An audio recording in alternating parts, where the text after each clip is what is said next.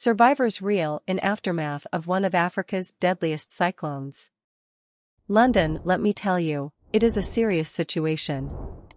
It is a tragedy, says Paul Turnbull, Malawi Country Director of the World Food Programme.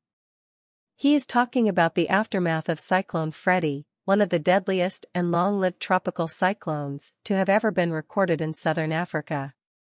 In the trail of its double landfall, Cyclone Freddy has left a death toll of at least 522 people across Malawi, Mozambique and Madagascar and displaced tens of thousands. Hundreds still remain missing.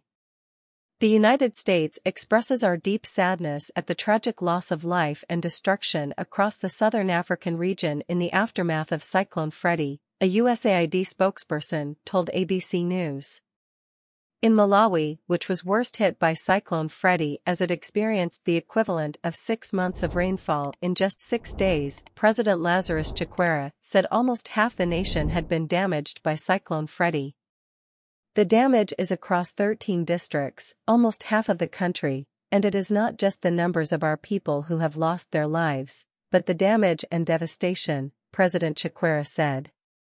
Malawi's Department of Disaster Management Affairs, DDMA, said in a statement that 553,614 people have been displaced in the southern African nation, with 543 camps set up nationwide to accommodate the displaced.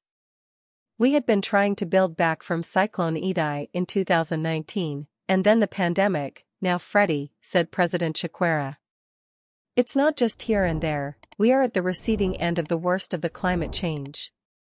The death toll in Malawi is expected to rise as search, rescue, and recovery operations continue in Malawi's Nsanje and Falam districts.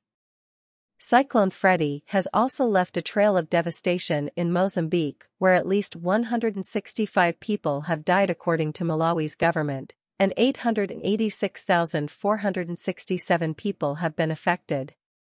Mozambique has experienced disruption to essential services and flooding, with damage to water and sanitation infrastructure leading experts to raise concerns over the threat of cholera. According to UNICEF, nearly 10,000 cholera cases have been reported in Mozambique, more than tripling since February.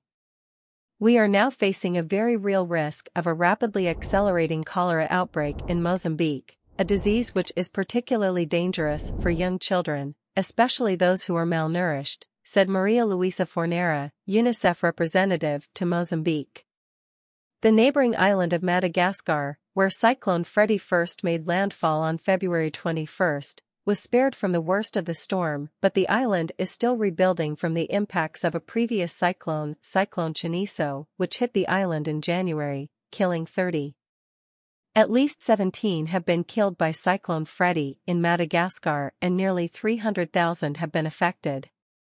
The Intergovernmental Panel on Climate Change, IPCC, anticipates that climate change will increase the frequency and intensity of extreme weather and of heavy precipitation events almost everywhere in Africa, and, as surface sea temperature warms, Africa has experienced 4 times as many storms and over double the number of cyclones since 1970.